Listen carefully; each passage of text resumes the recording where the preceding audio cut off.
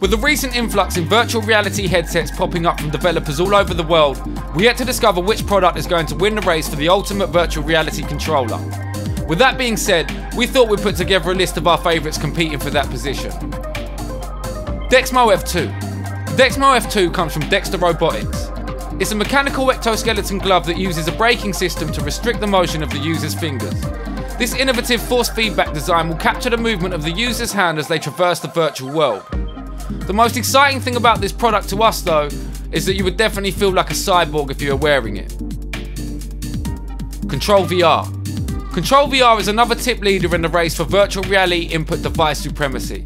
And they've got off to a good start this year on Kickstarter, with 1,161 backers pledging the best part of $450,000. The developers of Control VR have put forward this intuitive input device that is also coming to us in the form of a glove. Developers claim that the Control VR offers extremely low latency of around 12 milliseconds, which is just slightly less than the lag that you would get from your computer's keyboard. The Control VR can currently be obtained as a dev kit for the cool price of around $600. Hands Omni Glove.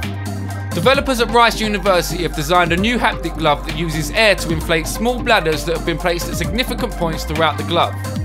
The bladders then inflate and deflate in accordance to the information being fed back by the virtual world, allowing the user to receive force feedback from their interactions with the software and their environment.